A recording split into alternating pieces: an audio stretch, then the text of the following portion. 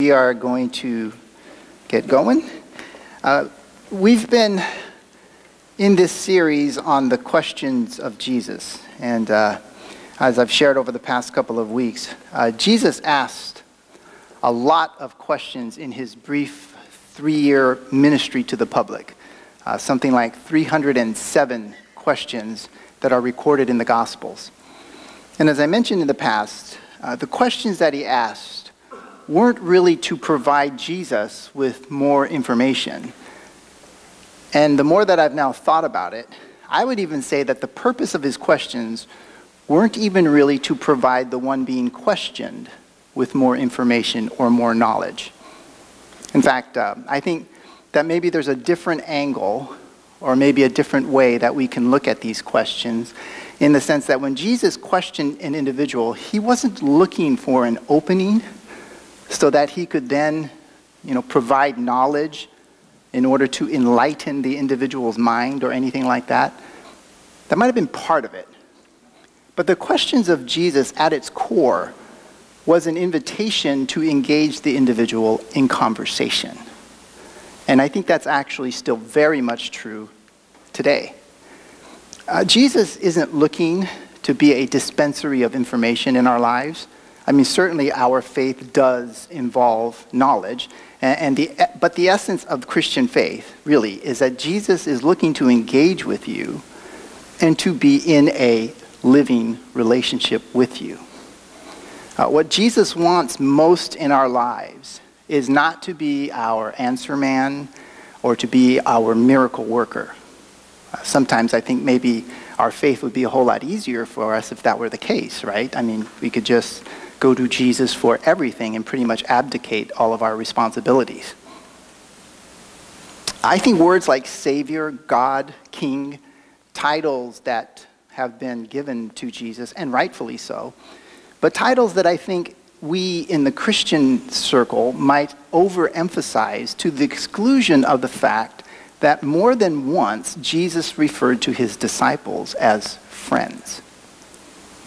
And what does a friend mean to you, if not someone to come alongside you in this journey of life and offer you support and love and encouragement and even constructive criticism whenever it's necessary? Another title of Jesus, and I grabbed this from off of the internet, I realize it's kind of getting a little bit early on the Christmas theme, but another title of Jesus is Wonderful Counselor. Now, as I've shared, and many of you know, I went to see a counselor for the better part of 10 years of my life. And do you know what counselors, therapists do more than anything else?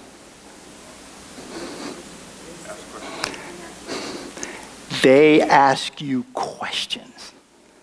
I was not prepared for that. So many questions. How'd that make you feel? Does that remind you of anything? What were you hoping for? What do you want, Scott? What do you want? What do you really want? Well, where did that come from? What's that response? Where did that come from? I mean, so many questions.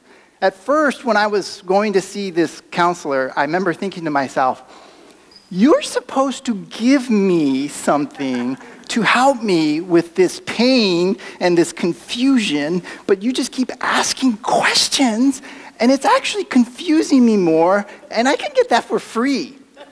So what am I paying you for? But in time, you learn that the questions, when they are skillfully asked, help you to better process through the issues yourself, to really think through the issues yourself. And in the end, that's really the best way to learn and to grow in our struggles. In many ways, I think this captures a very important aspect of Jesus' presence in our lives. In addition to being our Savior and Lord, he is also our counselor. One who comes alongside to help us navigate life and faith. I found this on the internet. How's that make you feel? Kind of a different vibe to it, huh? And I think Jesus comes alongside us to help us navigate life. And in doing so, he continues to ask questions. questions that will reach down into our souls and truly require us to think through and process through important matters of our lives. But questions that ultimately have as its aim an invitation to engage with him in a relationship.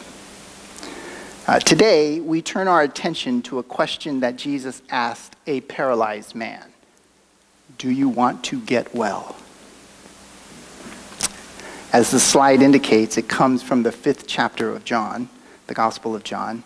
And we're going to read about this encounter, starting with verse 1. It's on your handout. Will not be on the slide, so if you don't have a handout, you might want to grab one real quick. But here's what it reads. Sometime later, Jesus went up to Jerusalem for one of the Jewish festivals. Now there is in Jerusalem near the sheep gate a pool, which in Aramaic is called Bethesda, and which is surrounded by 5 covered colonnades. Here a great number of disabled people used to lie, the blind, the lame, the paralyzed. One who was there had been an invalid for 38 years. When Jesus saw him lying there and learned that he had been in this condition for a long time, he asked him, "Do you want to get well?" "Sir," the invalid replied, "I have no one to help me into the pool when the water is stirred. While I'm trying to get in, someone else goes down ahead of me." Then Jesus said to him, "Get up, pick up your mat, and walk." At once the man was cured. He picked up his mat and walked. The day on which this took place was a Sabbath, and so the Jewish leaders said to the man who had been healed, "It is the Sabbath. The law forbids you to carry your mat." But he replied, "The man who made me well said to me, 'Pick up your mat and walk.'" So they asked him, "Who is this fellow who told you to pick it up and walk?" The man who was healed had no idea who it was, for Jesus had slipped away into the crowd that was there. Later, Jesus found him at the temple and said to him, "See, you are well again. Stop sinning, or something worse may happen to you." The man went away and told the Jewish leaders that it was Jesus who had made him well. Jesus was in Jerusalem for a Jewish festival. We don't know which festival, but there were 3 festivals throughout the year where many people would make a pilgrimage to the city of Jerusalem. These were the festival of Passover, which became tied with the exodus of the Jewish people from out of Egyptian slavery. The festival of Pentecost, that became associated with the giving of the law at Mount Sinai, and the festival of Tabernacles, that remembered the 40 years that the Israelites wandered in the desert, and they lived in these temporary shelters. So the context of this passage is that Jesus is in Jerusalem for one of the big 3 festivals. And so the city would have just been full of people, much, much more than normal. And the atmosphere of the city would have been much more festive and lively. And yet, for some reason, Jesus walked over to what was called the Sheep Gate on the north side of Jerusalem, which was called the Sheep Gate because that's the gate through which shepherds would bring their sheep or bring their lambs to the market to be purchased for sacrifice.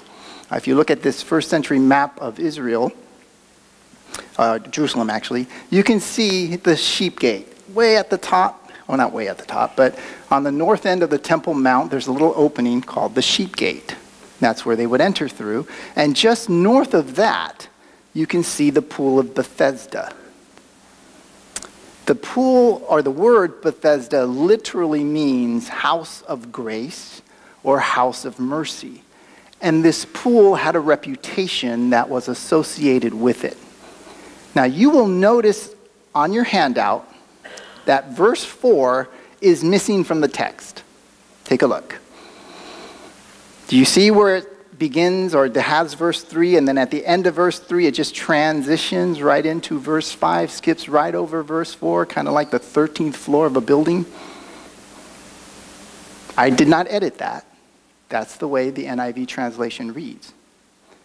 This happened because when the King James Version of the Bible was created in the early 17th century, and the King James Version was really the only English translation that we had for a very long time, But when it was created, it used as its source material manuscripts of the Gospel of John that was dated around the year 1100 AD.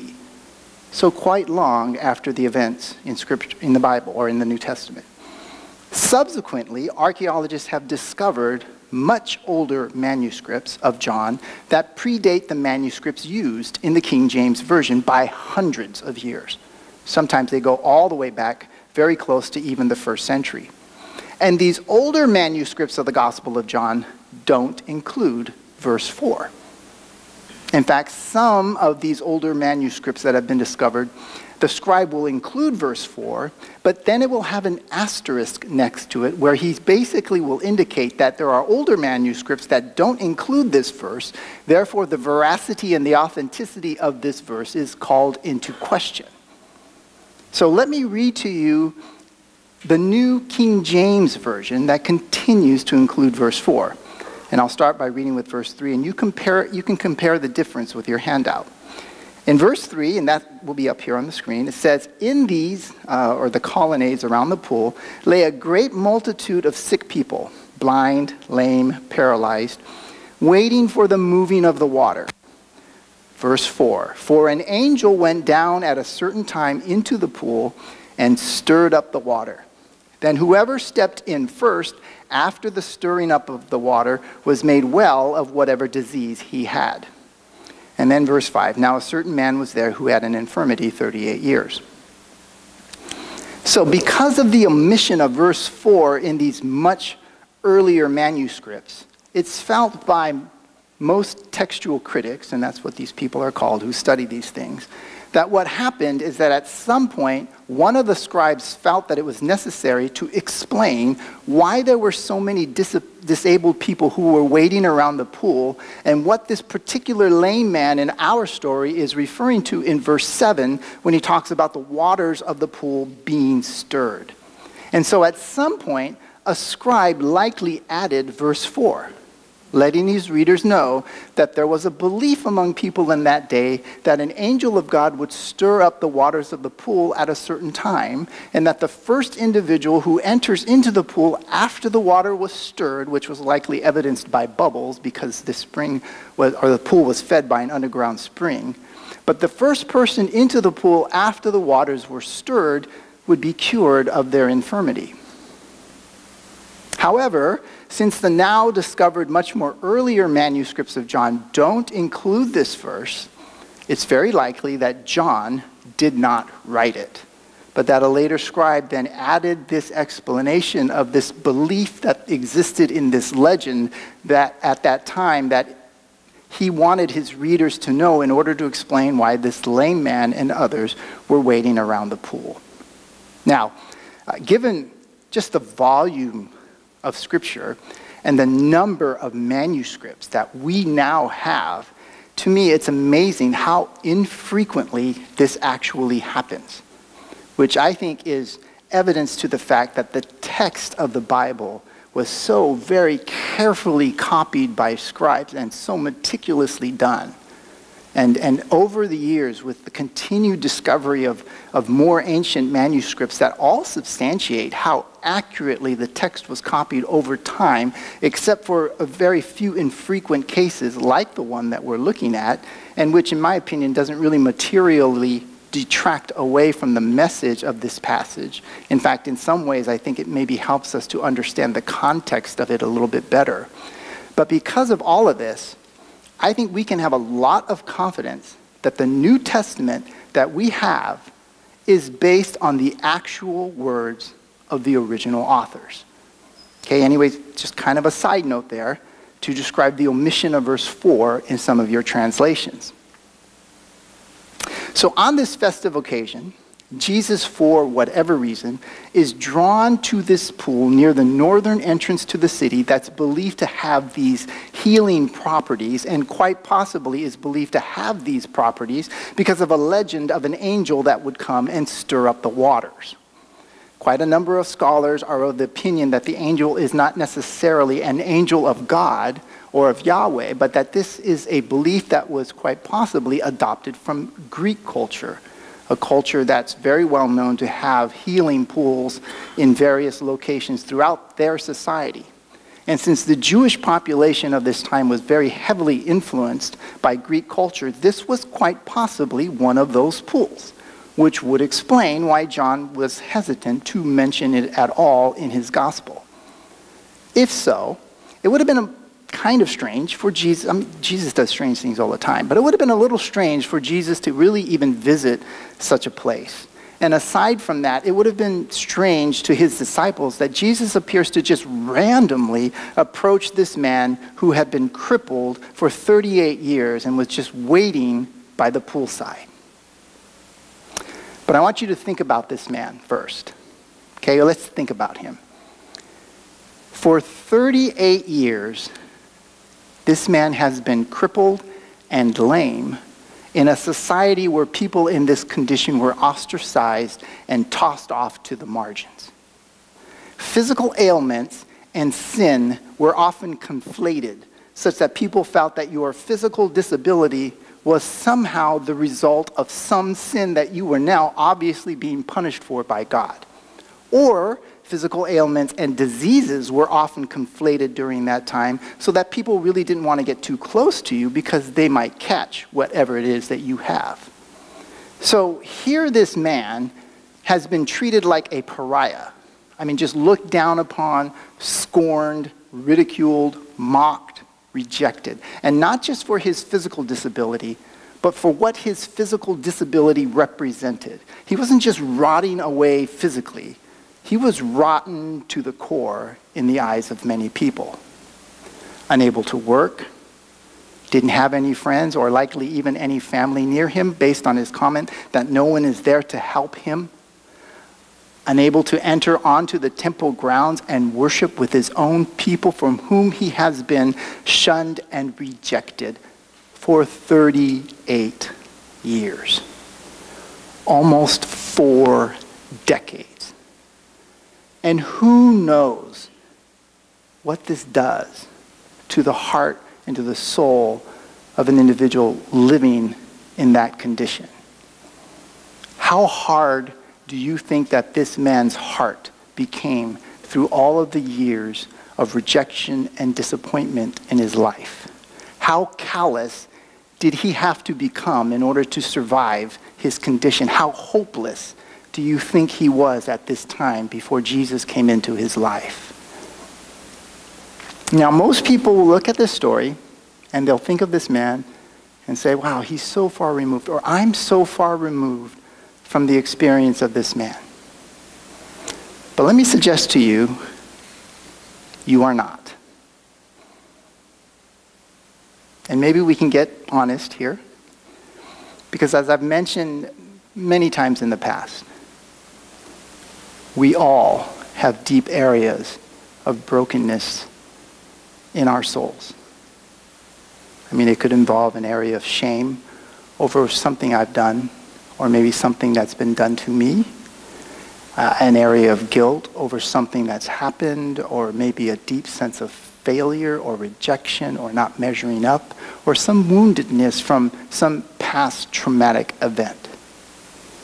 And for many of us, we have lived with this for more than 38 years.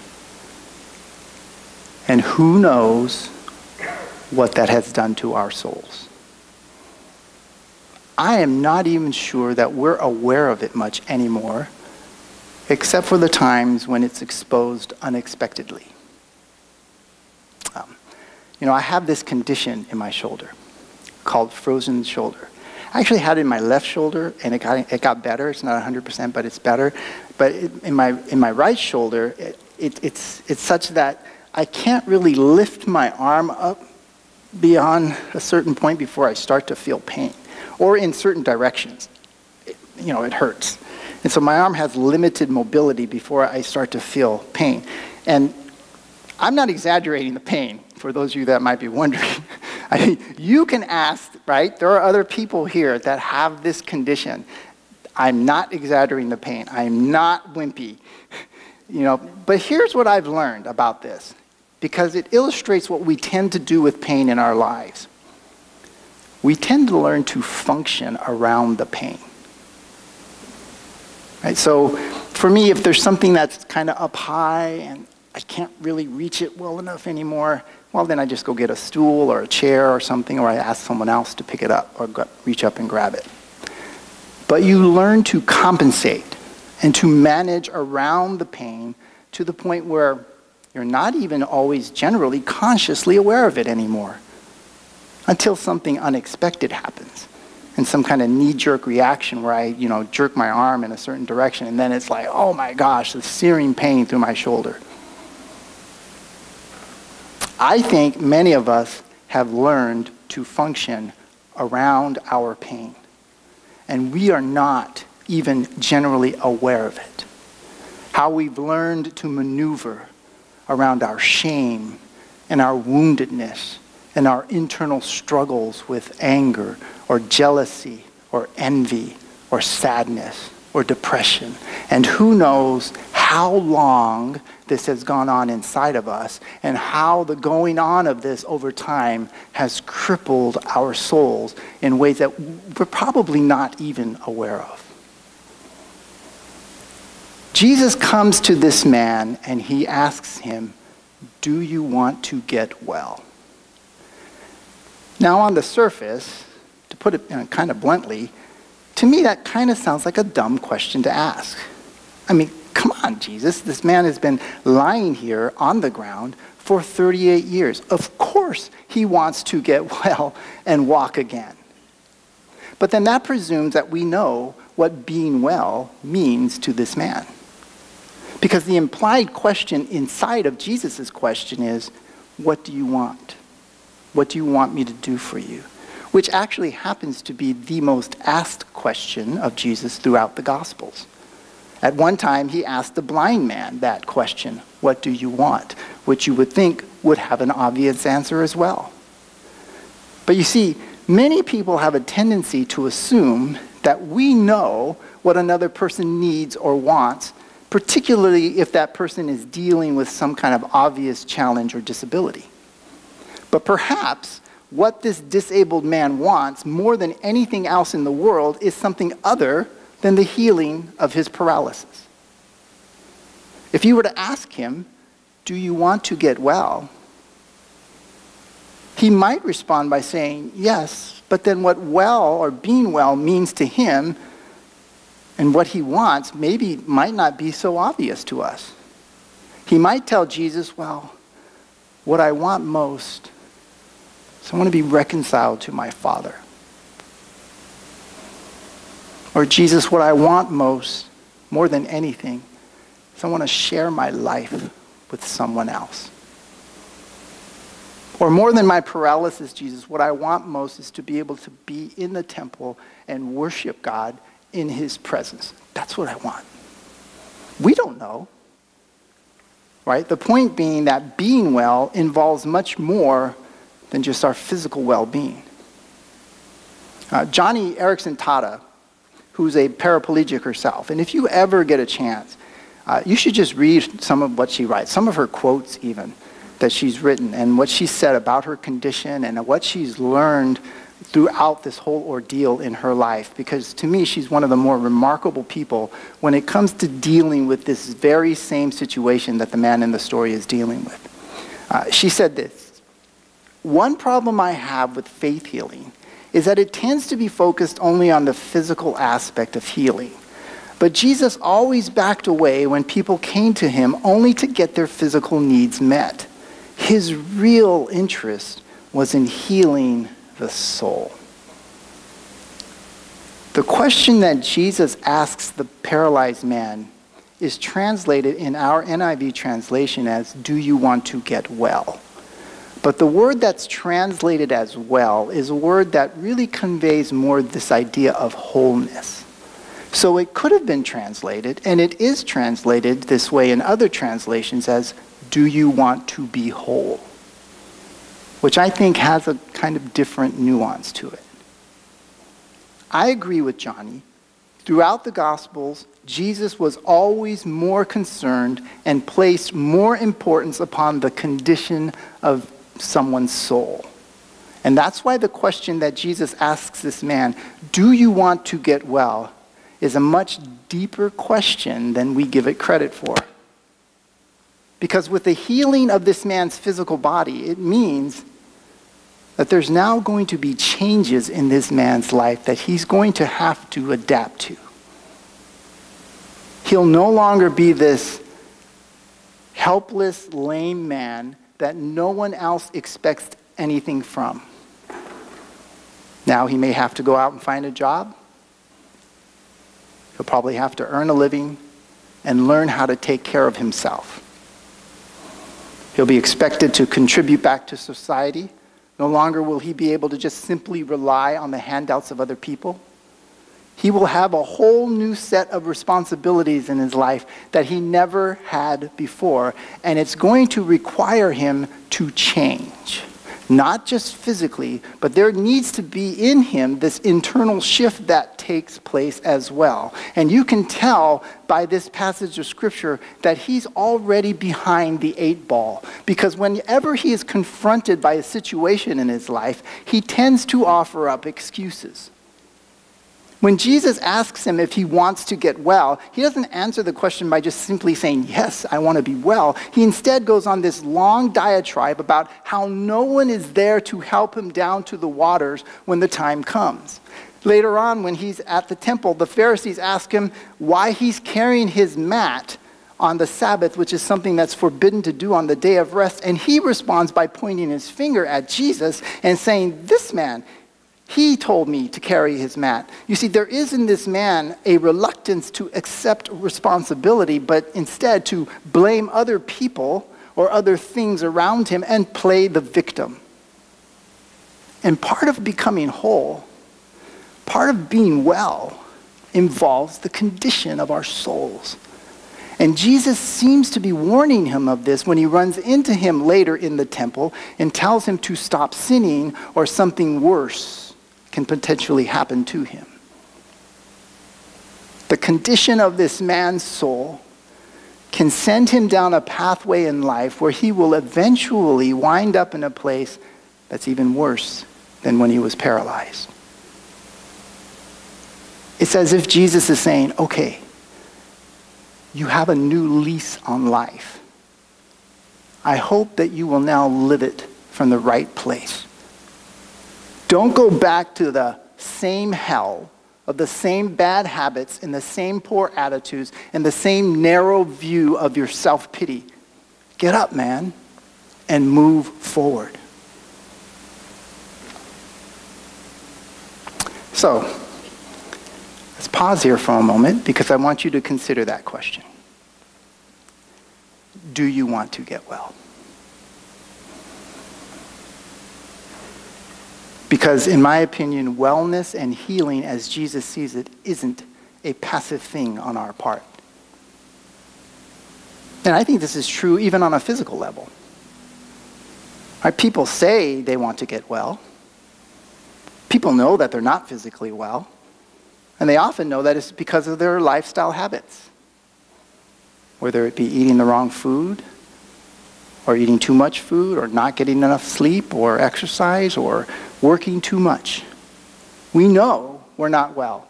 And we may say that we want to get well, but our actions, or our lack of it, betray that, well, maybe we don't really mean it.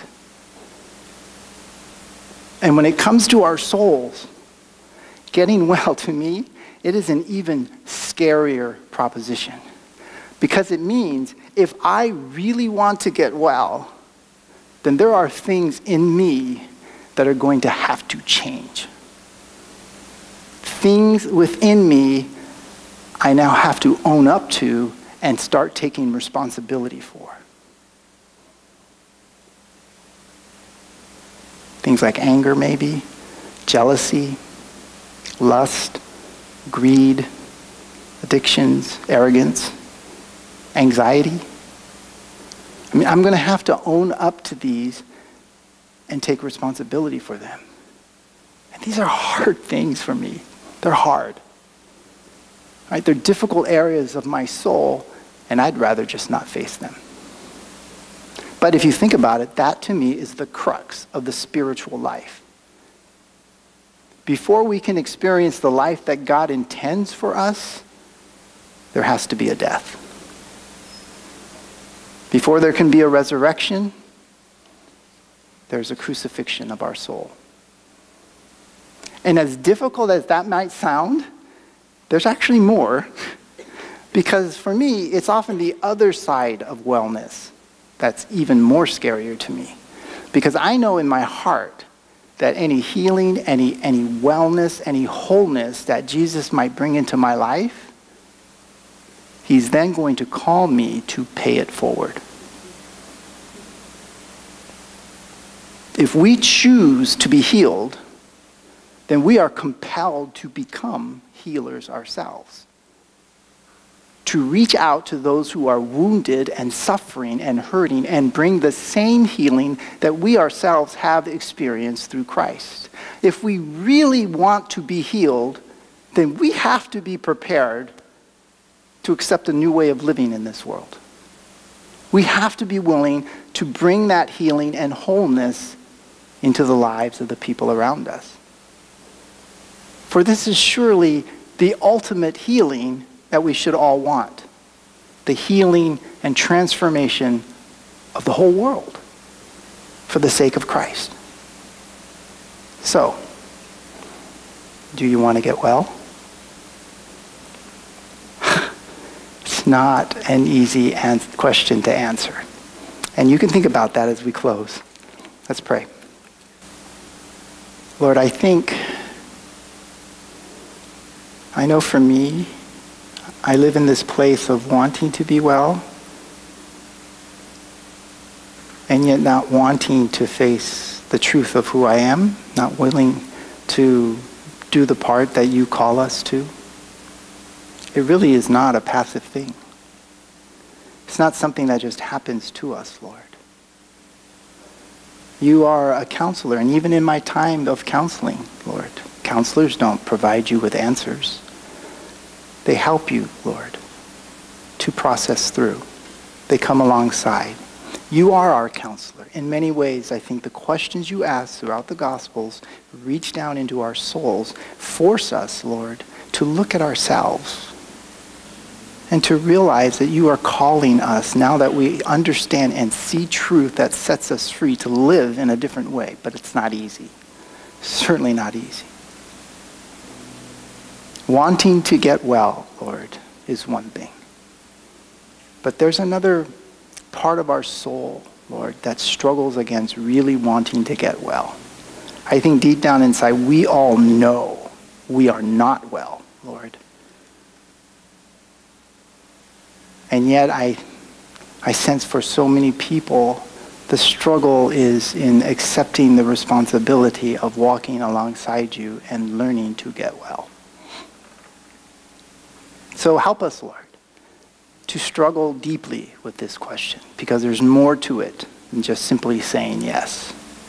Help us to understand that inside of this question, Lord, is so much more that you want us to live into and to become the kind of people, Lord, that will bring healing and wholeness to the world. So we thank you for our time. I pray that you'll be with us as we have communion and go to the prayer wall. And we ask that you would bless that time as well. In Jesus' name, amen.